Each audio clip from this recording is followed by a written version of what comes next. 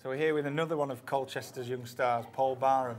Paul Boogaloo Barham, can you tell us a little bit about your fancy nickname? Well, we went away for a darts weekend and I attempted to go on a dance floor, which obviously went horribly wrong, and hence the nickname. Boogaloo, I like it. So you're doing really well on the PDC tour at the minute, on the youth tour. Tell us about how that's going and how your season's doing well so far. First time I've obviously played in it, and I've started doing well. Won a couple of competitions. I lost in the final and won in Austria, and earned quite a bit of money. I'm up to number 3 at the moment. Number 3, fantastic. Yeah. How do you find it, Paul, financially? Because obviously we're looking at hopefully investing some money in the youth tour and kind of looking for a protege for some of the senior professionals. How is it financially? How do you find it? Well, I've got a friend who I play with on the Super League, and he obviously financially helps me. Right. So it helps out quite a lot. Yeah. Without that, how would you? I probably wouldn't be able to do it. So. You wouldn't be able to do it.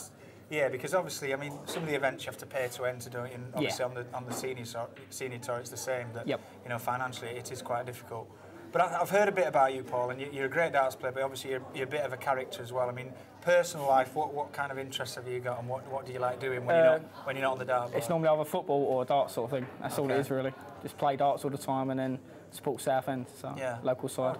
No, I'm joking. Well, I'm a Barnsley fan, I can't really say anything, can I?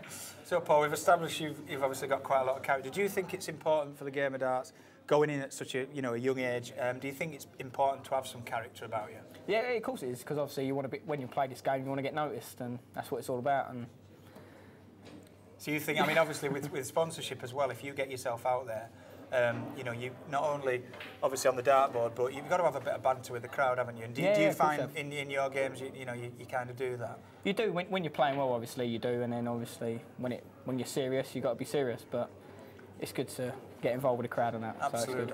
So what's Paul Barham? If you saw yourself in a few years, what do you hope potentially to achieve in darts?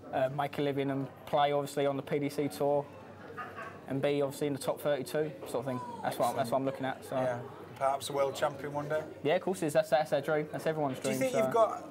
It's interesting with darts because obviously I've just been talking to a 14-year-old lad, Jamie, who's almost almost at a 10 darter.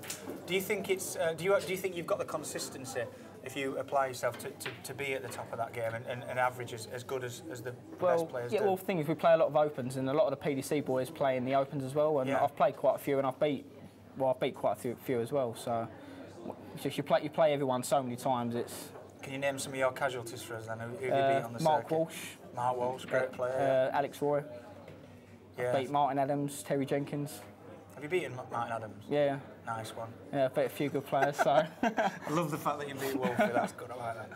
So if Paul Barham wasn't playing darts, what would you do for a living, do you think? If there wasn't any darts, what would be your career? Probably making windows with window fabrication, yeah.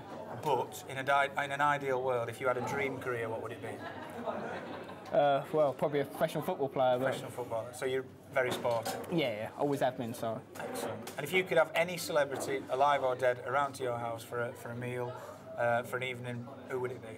And why? What do you think? Oh, that is a funny question. That is a difficult question, isn't it? It can be a few people if you want. Any heroes, anybody inspire you in life? Probably be Phil Taylor. Yeah. For obvious reasons. Well, hopefully you'll be getting to meet Phil soon, and hopefully you'll be his new protege. So, it'd be nice. Paul, it's a pleasure to meet you. Thanks a lot for that, Thank you very much. Cheers.